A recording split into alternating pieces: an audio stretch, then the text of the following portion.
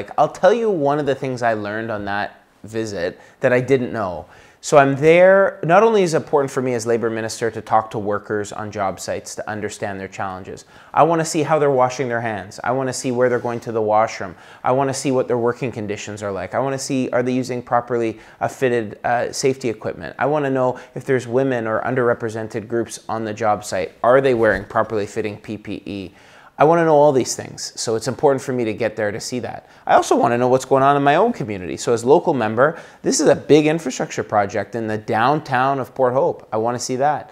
But one of the things I didn't realize, and we're looking, and I'm there, is that utility lines, I was wondering why there was sort of almost like you know when you protect an artifact and you brush it off and it exists, but there's a hole around it. I saw that and I thought, why is it there? And they said, that's utility lines. And doing some of the heavy excavating and some of the work we've been doing, the encasing, which is clay pipes for our utilities.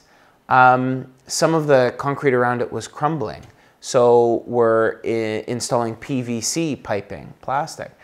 And I said, well, what, isn't that just part of the work being done? Like when you dig up Walton Street, isn't everything done? I didn't know this, and people watching may not know it. That's not the case. That wasn't part of their scope of work. So they're repaving, digging everything up, but not doing the clay piping utility. And so they said there's a chance that, you know, you might be back at this in the future because of that. So the mayor and I were, you know, had a good conversation and said, how could this be? And I've immediately looked into it. But I think this is why it matters, because, you know, Eglinton Crosstown and projects in Toronto, they'll carve up a street, tick everybody off in the neighborhood, tick off businesses, but they got to get it done, and it's nicer when it's done. And wouldn't you be infuriated just to find out that something under there is still old as can be since the war, and they didn't just replace it?